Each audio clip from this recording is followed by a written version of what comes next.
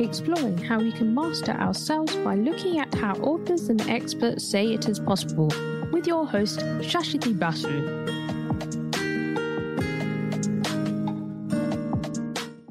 Welcome to Season 3, Episode 95 of How to Be, with me, Shashiti, as your timid presenter, guiding you through life's tricky topics and skills by reading through the best books out there. Our existence unfolds within an intricately connected global tapestry, yet the choices we make often stem from self-interest. While our innate capacity for empathy exists, studies indicate that it is predominantly directed towards those we perceive as part of our inner circle. This unfortunate reality leaves substantial segments of society overlooked, or worse, adversely affected by our choices. The COVID-19 pandemic has served as a stark reminder of our interdependence. What originated as a virus transferring from an animal to human in a remote corner of the world swiftly evolved into a world pandemic, impacting every individual and nation without exception. The crisis accentuated the delicate balance between our self-interest and the undeniable truth of our interconnectedness. But how can we be more interconnected? Here is Jock Brocas, author of Deadly Departed and editor-in-chief of Paranormal Daily News, on his views. What is the self? Well, the self is an identity. It's an identity that you can connect with, or that you try to connect with. But the reality is that the self is you, is how you exist. It is you becoming self-realized in all that there is. And the reason I say this is because we are not separated from anything that exists. You see, the same animating force that gives life to the flower, that gives life to the child, that gives life to the sun, that gives life to the clouds that animate the raindrop to fall to the ground to nourish the ground, is the same animating force that animates you. The only reason that we see separateness is because we create an illusion. Our names are a label only, but our self is interconnected with everything that exists, that all that exists. That animating force that animates all of life and even the child to cry is the same animating force that gives you life. Therefore, you are the leaf on the tree. You are the raindrop, you are the flower, you are the crying child. That same animating force that gives life to all that exists in the universe is you. And you only exist because of that same animating force. Therefore, to understand what the self is to understand your interconnectedness to all that exists in the universe. You're not separate, you're one. Our first book is from the renowned author Dan Siegel M.D., who was a graduate of Harvard Medical School and completed his postgraduate medical education at UCLA with training in pediatrics and child, adolescent, and adult psychiatry. He is currently a clinical professor of psychiatry at the UCLA School of Medicine, founding co-director of UCLA's Mindful Awareness Research Center, founding co-investigator at UCLA Center for Culture, Brain, and Development, and executive director of the MindSight Institute, an educational center devoted to promoting insight, compassion, and empathy in individuals, families, institutions, and communities. Dr. Siegel's psychotherapy practice spans 30 years, and he has published extensively for the professional audience.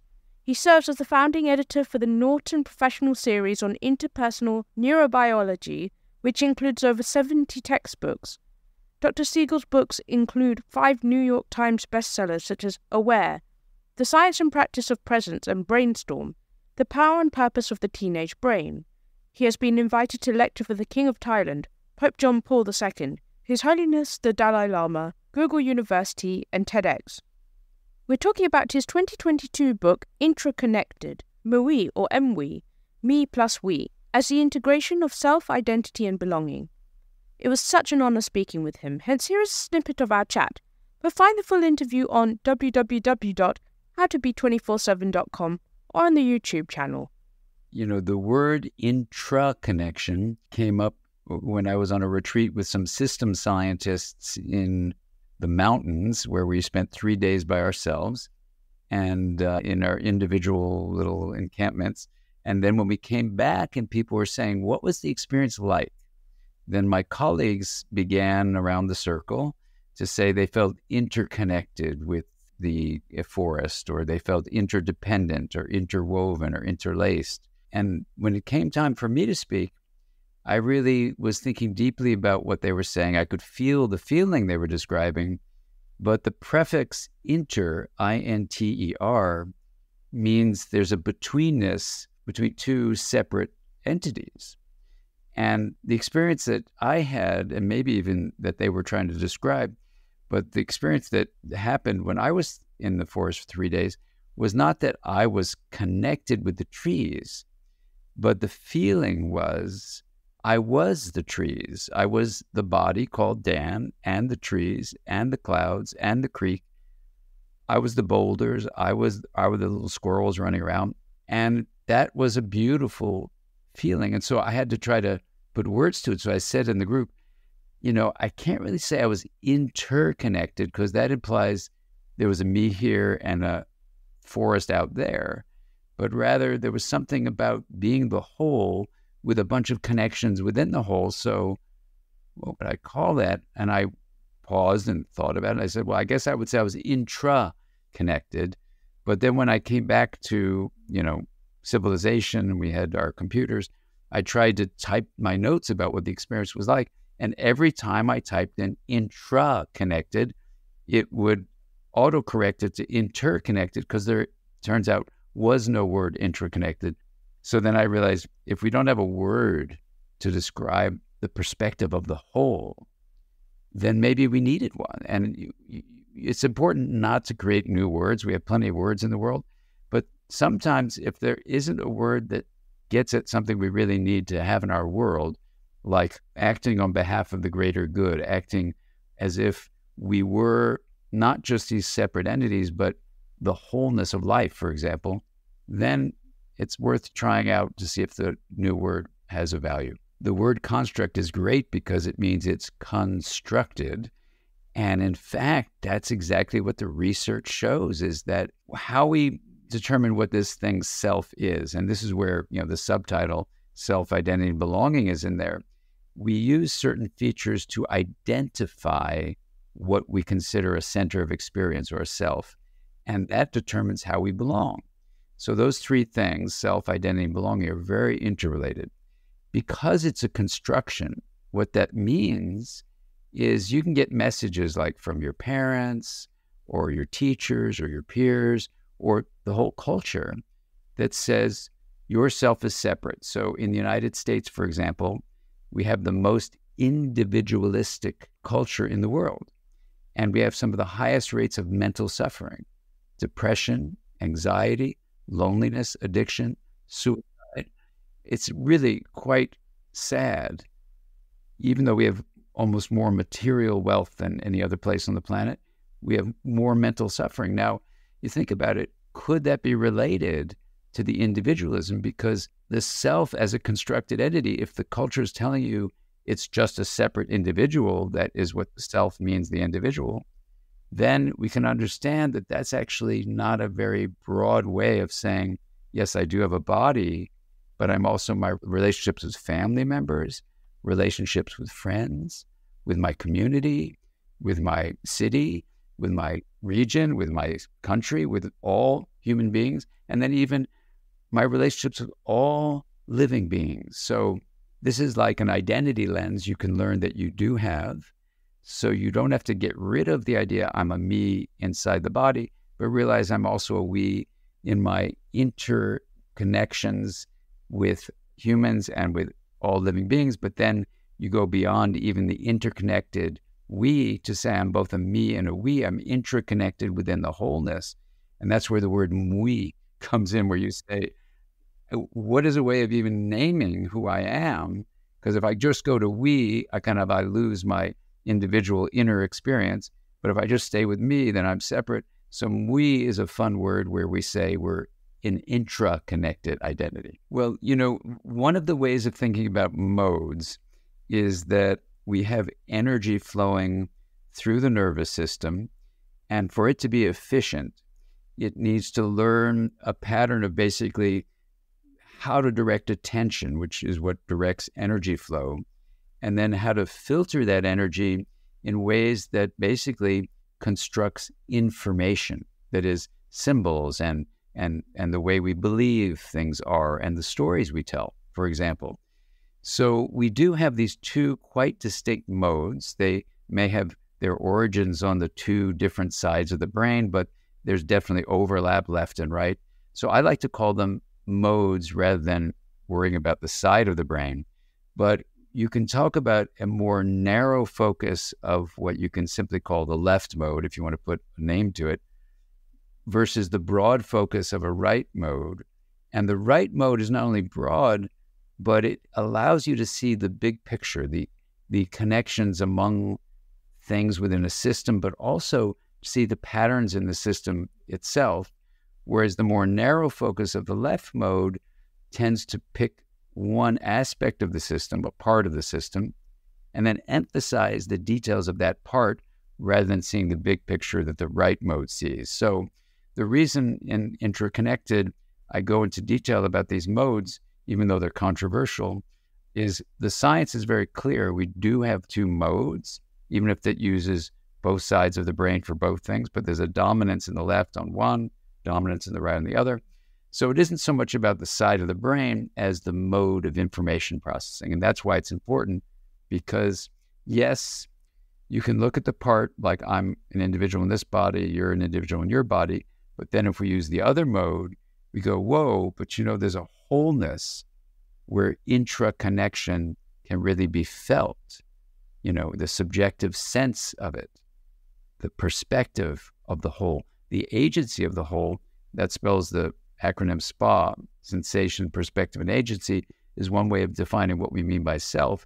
So you can actually adjust this identity lens by tapping into different modes of information processing. I think there's a lot of science behind what I'm about to say, but as I'm about to say it, I feel nervous because it seems like a pretty big statement. But if you look at the major challenges we're facing on Earth today, which include, of course, social injustice and racism. It includes the polarization and misinformation we're seeing around the planet. It includes an addiction to screens. It includes loneliness and isolation with all the mental suffering that goes with that. And it also includes the climate crisis. Now, I think even the way we've mishandled COVID-19, that's a sixth pandemic, I think each of these pandemics may actually be related to the modern cultural view of self equals individual. That is, this isolated, let's call it the solo self, right? And instead of seeing the self as including the body and our relationships with people and the planet. So the outcome is, I think, all these pandemics. And at a very immediate level, what the good news about identifying this as the possible common source is that we can work at all these levels of dealing with social injustice, dealing with the climate crisis and all the other pandemics. We actually can relatively quickly develop a broader view of what we mean by self and say, whoops, we basically had a mistaken identity. So we put sensation, perspective, and agency, how we can define what the self is, this center of experience, we put it inside the body alone.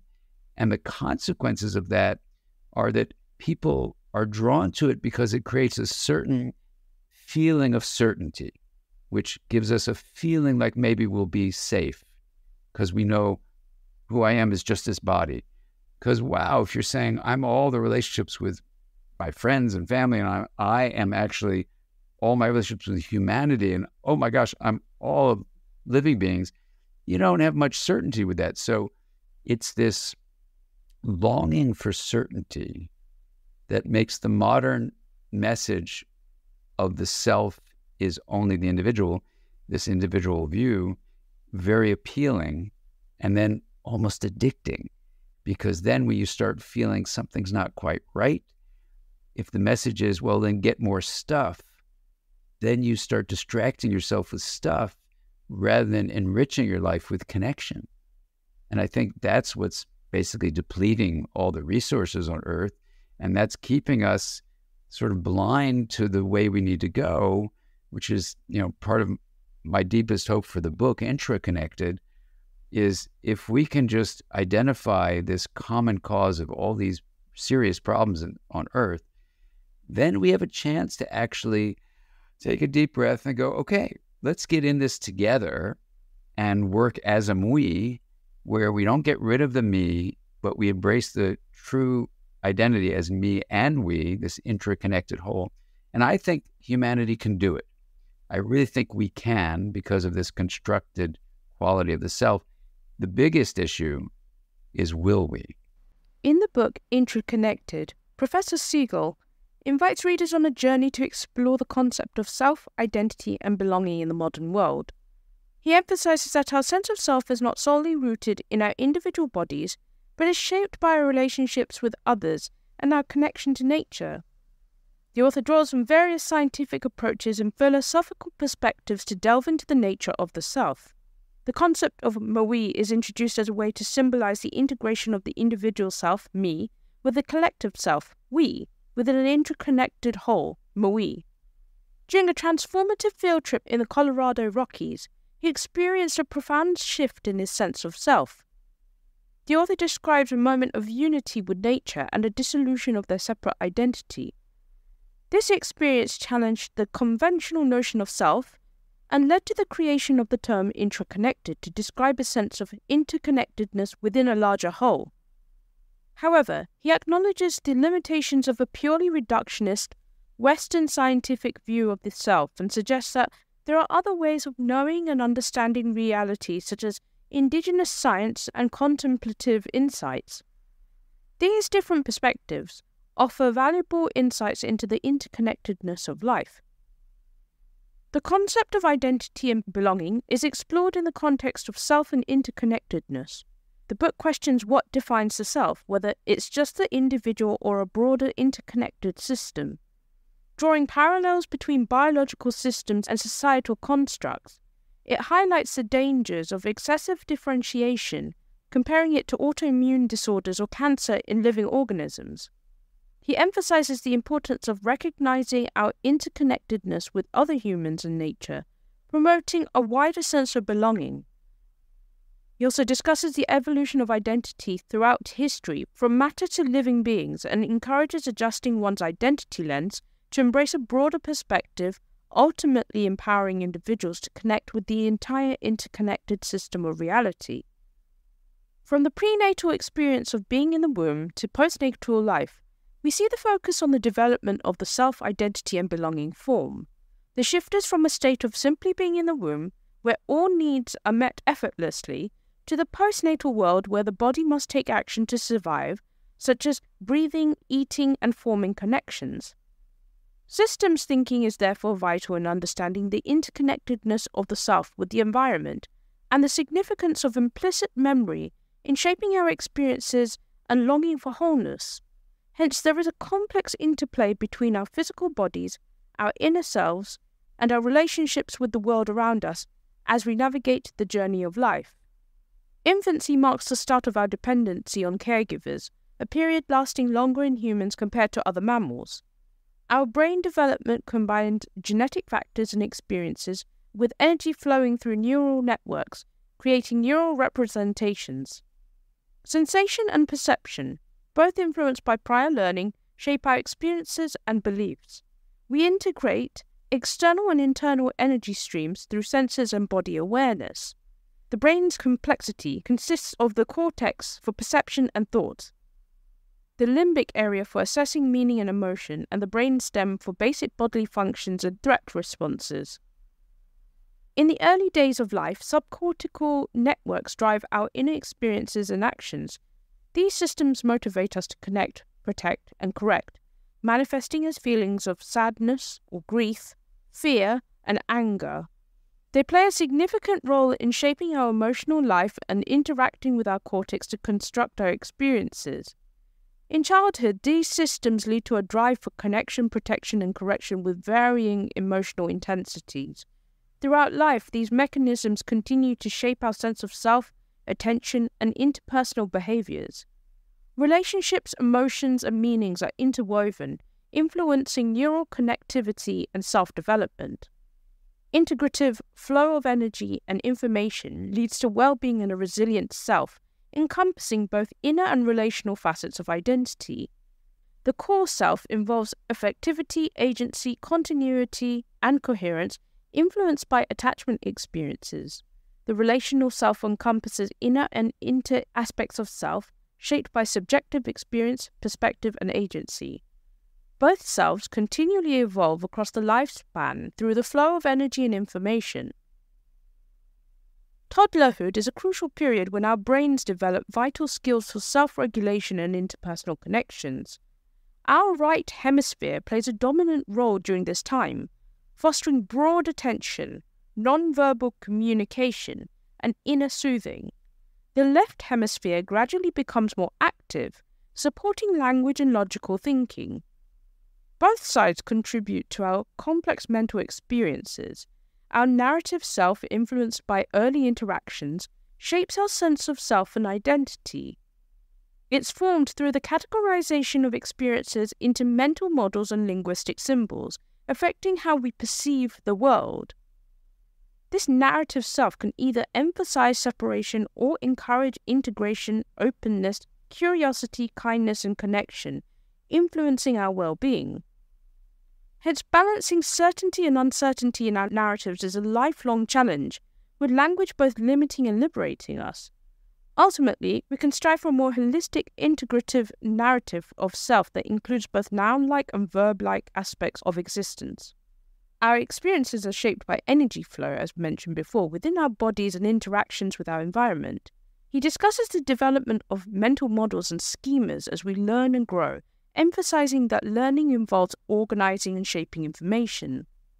The 3P framework is introduced, highlighting the interplay between plateaus, peaks, and the plane of possibility, illustrating how filters influence our perception of reality and self-identity. The concept of the beginner's mind and the importance of embracing uncertainty are also touched upon. He explores how these states are influenced by factors like attachment relationships, trust, and cultural influences. He emphasizes the importance of coherence and security in shaping our individual and collective identities, suggesting that fostering secure and authentic connections can lead to a more interconnected and harmonious world. During school years, Professor Siegel discusses the importance of integrative learning and cultivating natural systems intelligence to foster creativity, curiosity, and collaboration. He also talks about the need to shift from a mindset of separateness and comparison to one of connection and collaboration to address contemporary challenges and promote a sense of belonging in a wider community. Narratives help us make sense of our experiences and how mirror neurons enable us to resonate with others' actions and emotions. I can definitely relate to this. I have very strong mirror neurons, which makes me cry on command if I see someone else cry. He suggests that awareness can expand our sense of identity beyond narrow boundaries, promoting greater interconnectedness and well-being. It encourages a shift from a fixed, individualistic view of self to a more fluid, integrative one. Adolescence is a crucial stage of brain development marked by the growth of emotional spark, social engagement, novelty-seeking, and creative exploration, which spells out essence. During this period, teens focus on identity, belonging, and questioning societal norms. Their brains are wired to prepare for independence, adapt to peer relationships, and explore the world. Gender, race, and sexual orientation play significant roles in shaping identity and belonging. Integration of these facets helps individuals thrive. Society should embrace diversity and interconnectedness, promoting harmony and health while challenging the myth of the solo self. Next is leaving home, which can be seen as a metaphor for personal and societal transformation. It suggests that just as individuals leave their familiar homes to explore the world and learn new skills, Humanity as a whole needs to move beyond its current way of life, BAU, which is business as usual, and adapt to contemporary challenges. To do this, Professor Siegel introduces the idea of a mind-sight lens, which involves stabilizing one's perception through openness, objectivity, and observation. This lens allows individuals and societies to address vulnerabilities, overcome shame, and navigate the complexities of the modern world. He also explores the importance of grief as a catalyst for growth and emphasizes the need for practices that promote integrative thinking and well-being. The self is both a noun and a verb, which emphasizes the importance of letting go of cognitive boundaries to understand our identity. It draws parallels between the self and energy, highlighting the interconnection of all things. He also discusses the significance of diversity in complex systems and the role of integration in creating harmony. It suggests that our drive for certainty and exceptionalism can hinder our connection with nature and impede our understanding of our place in the world. The concept of systems intelligence emphasizes the importance of embracing diversity and integration for optimal self-organization. Letting go of the need for certainty and control in the face of uncertainty is essential for achieving harmony in modern human lives. Or, as a state of expanded consciousness, can help transcend the limitations of the solo self, fostering kindness and interconnectedness. Or was a book written by Dasha Keltner, who I've actually written a review about on the website, so check it out. Denial and addiction to control contribute to disconnection and suffering in today's world. To move forward, we must embrace uncertainty, courage, creativity, and collaboration. The GOD concept represents the generator of diversity and the source of all possibilities. The 3P framework suggests that the mind shapes the experience of energy flow rather than creating the energy itself, impacting our perception of self and identity. This perspective offers a path towards positive change in the world. The book also highlights the challenges faced by modern society, including social injustices, environmental destruction, misinformation, and attention addiction. It argues that these challenges are rooted in a narrow, individualistic view of the self, which the author refers to as the solo self. This perspective leads to disconnection and suffering, both internally and in our relationships with others and the environment. He proposes that by expanding our understanding of the self to include a broader sense of interconnectedness, we can address these challenges and promote well-being on a personal, societal, and planetary level. He also emphasizes the importance of integrating the narrow, analytical perspective with a broader, systems-oriented view to create a more balanced and holistic understanding of reality. The book also explores the concept that the sense of self can be both a construct and an inherent aspect of the human experience. It suggests that cultural influences such as individualistic and collectivistic perspectives shape how we perceive ourselves. He argues that the modern emphasis on the solo self as a separate entity is a delusion, leading to disconnection and delusion in our lives and societies. He then invites readers to consider the possibility of a more interconnected and fluid sense of self, one that aligns with the interconnected nature of the world. He advocates for a shift away from the noun-like fixed identity and toward a more verb-like, dynamic sense of self that emerges from our relationships and interactions with the world. The explorations of self and identity invites us to consider not just what we know, but how we come to know. Professor Siegel, on a journey of self-discovery, began with a Western cultural perspective that emphasized a separate individual identity. His background in Western science, particularly biology and molecular mechanisms, reinforced this view. However, his scientific curiosity also led him to appreciate the value of questioning and challenging the assumptions, a concept echoed in Adam Grant's book Think Again. The author emphasizes the importance of acknowledging indigenous and contemplative ways of knowing. These traditions offer a holistic perspective that considers the interconnectedness of all life. While Western science is one way to understand reality, it should not overshadow the insights gained from contemplative practices and indigenous knowledge, which often emphasize wisdom, sacredness, and a view of the whole. Professor Siegel utilizes the concepts of consilience, to weave together insights from Western science, indigenous knowledge, and contemplative practices. These diverse perspectives create a cross-disciplinary framework that underlies the concept of interpersonal neurobiology. Throughout the journey, readers are encouraged to pause, reflect, and challenge their own beliefs and assumptions. The goal is to embrace a systems perspective that recognizes the interconnectedness of all things and fosters a sense of unity and belonging. This perspective aligns with the wisdom traditions found in various cultures across the globe. The indigenous teachings from different parts of the world highlight the importance of respect, interdependence, and harmony with nature. They stress the need to melt the ice in one's heart, embrace unity, and value all forms of life. These teachings emphasize that when individuals come together with respect and compassion, they can transform the world. He explores the concept of Ubuntu, a philosophy deeply rooted in African culture, which we'll look into in the next book, and its potential application in modern society. Scholar James Ogudu's perspective is also highlighted in the book, emphasizing Ubuntu as a relational form of personhood, where one's identity and humanity are nurtured through connections with others. Ogudu also acknowledges the importance of individual voices and differentiation within the context of Ubuntu, stressing that debates and disagreements are essential for building consensus and addressing community issues. Professor Siegel then draws parallels between Ubuntu and the idea of Mungi, an integrated identity that balances individuality and collective belonging. It suggests that modern cultures often lean towards extreme individualism, which then isolates people, and he emphasizes the importance of discovering the wisdom of indigenous teachings and integrating them in contemporary life. He features anecdotes illustrating the importance of recognizing and honoring individual experiences and histories before striving for collective unity. It emphasizes the need for integrating human connections with a broader sense of belonging that extends to all of nature.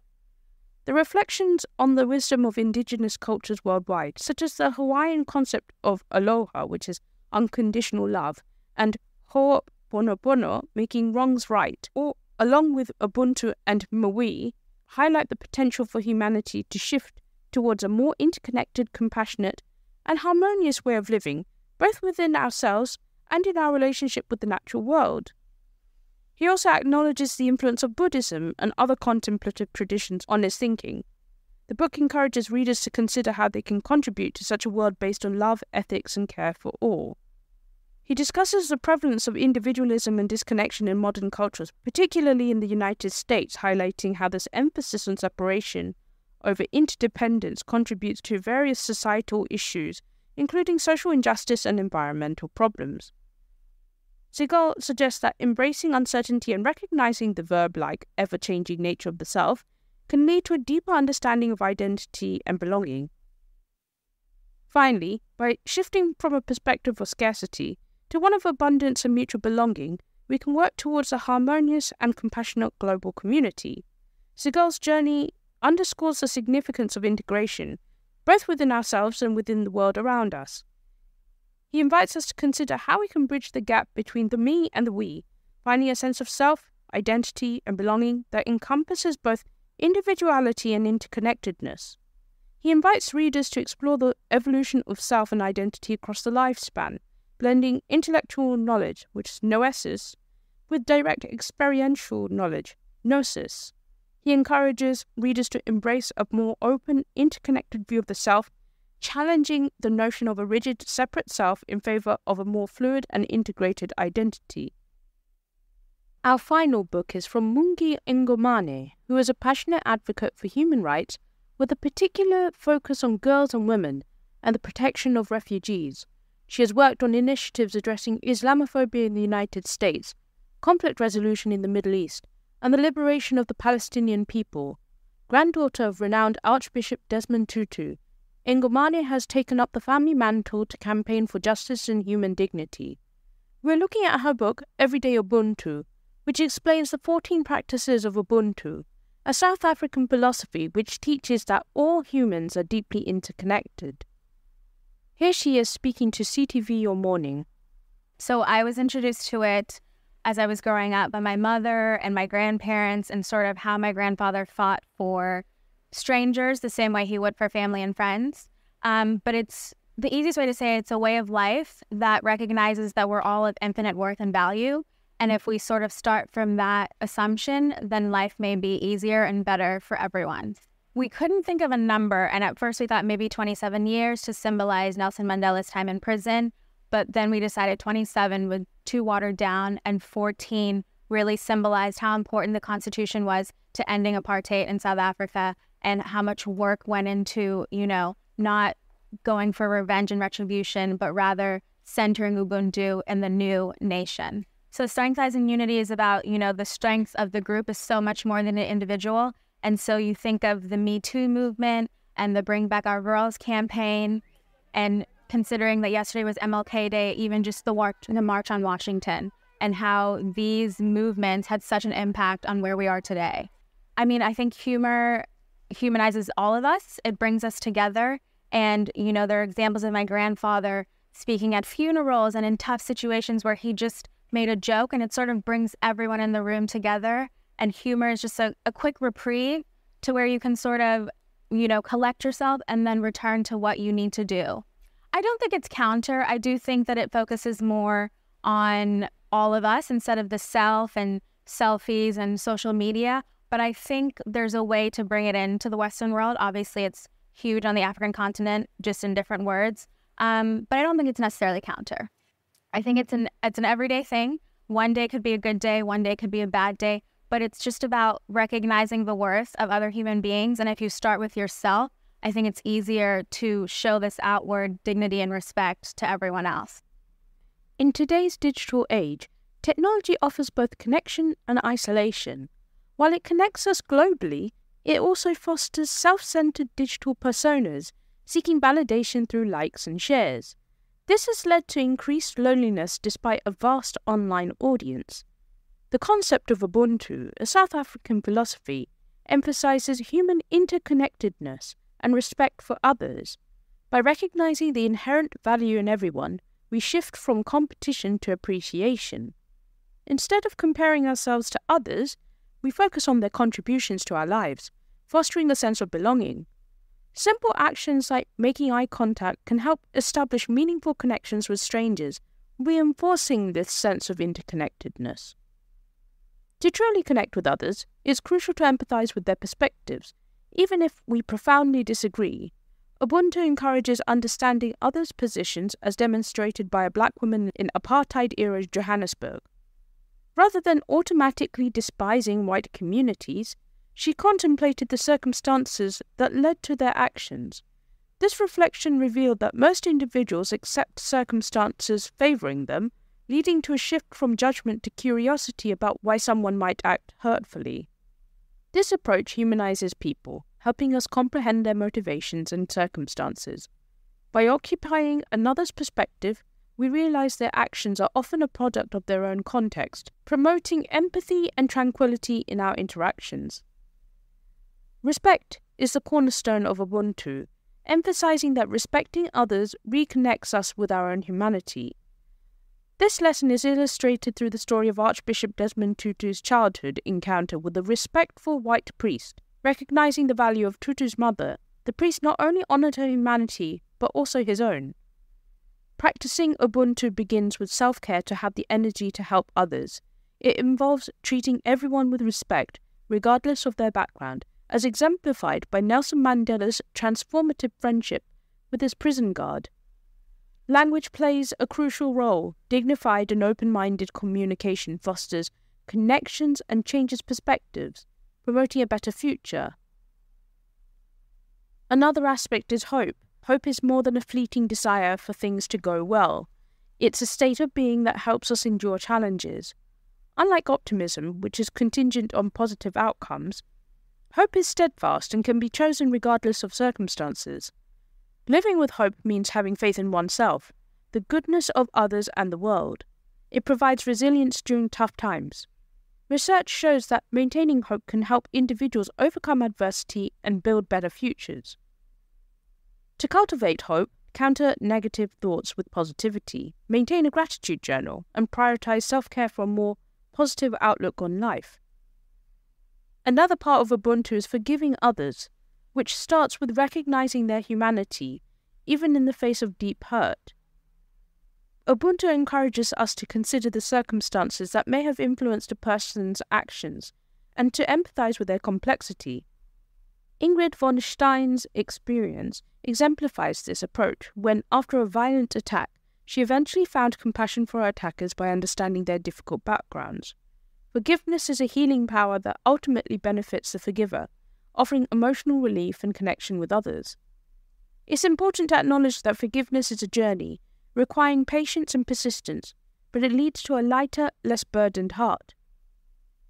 Diversity is a valuable asset that we should welcome rather than fear.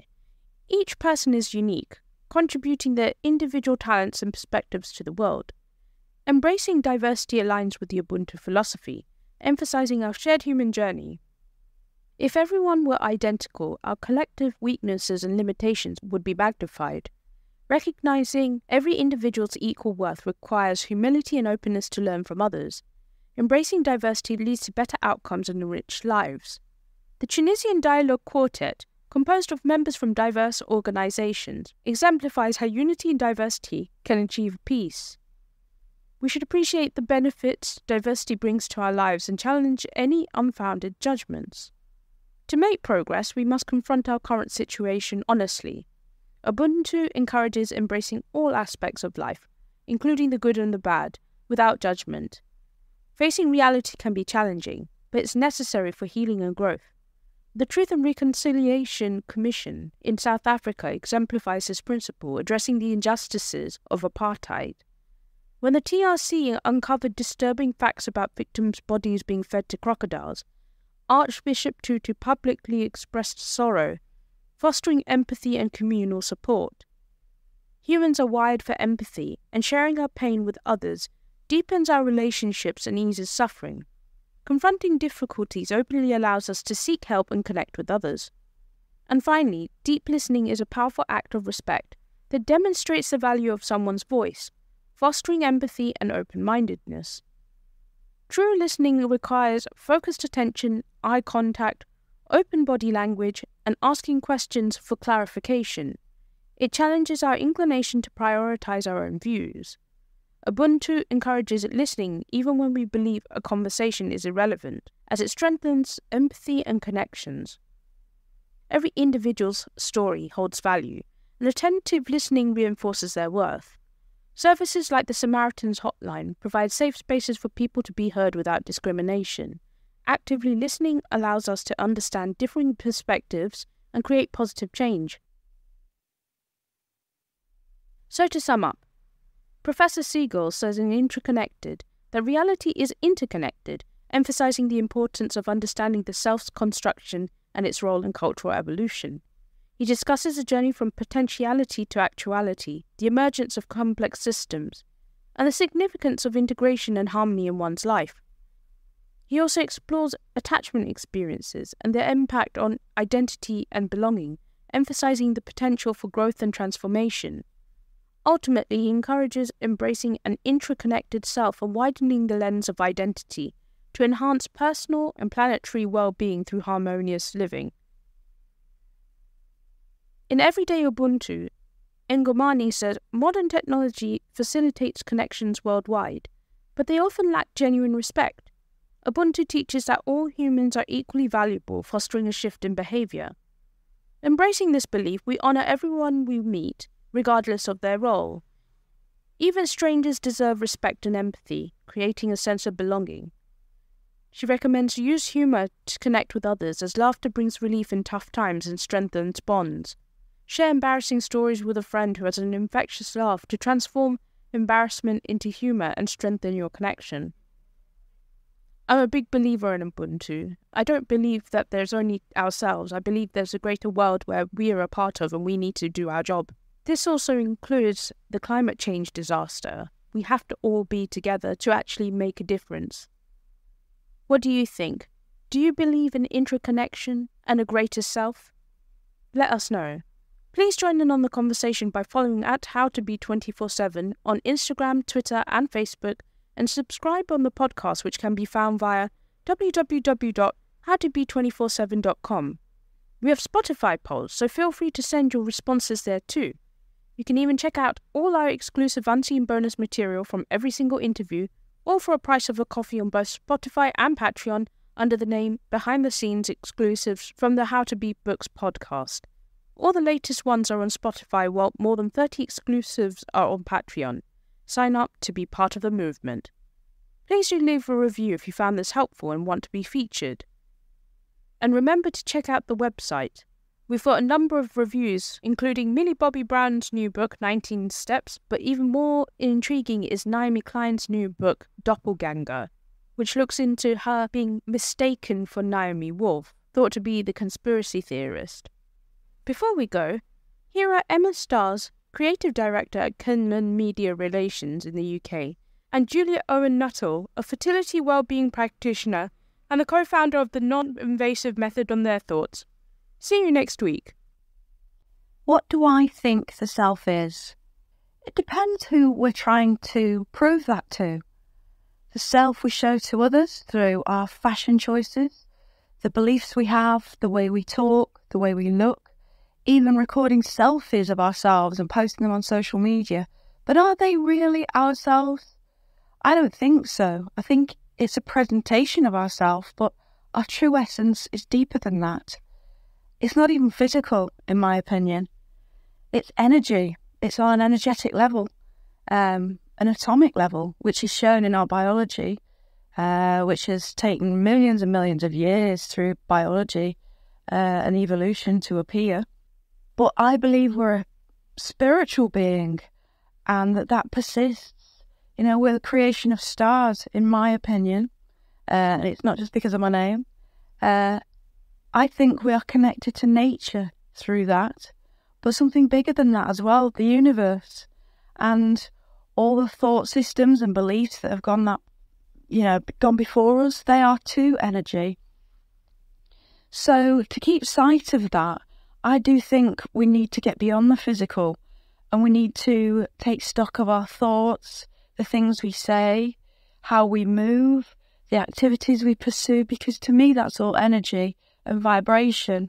And to keep that positive, that reflects who you are, that shows in your personality. What is the self? Well, the self is our higher self, our soul connection, what connects us with the universe. What can get in the way of that is the ego, the shadow side, the inner child, and that can sometimes get in the way of us understanding the connection to the universe, the larger part of ourselves. And when we understand that we are energy, and that energy is around us, and, you know, trees and other species are all energy, that's when we understand that we are all in this universe together. And being in this universe together, we are energy. And there's no distinct disconnection between that energy.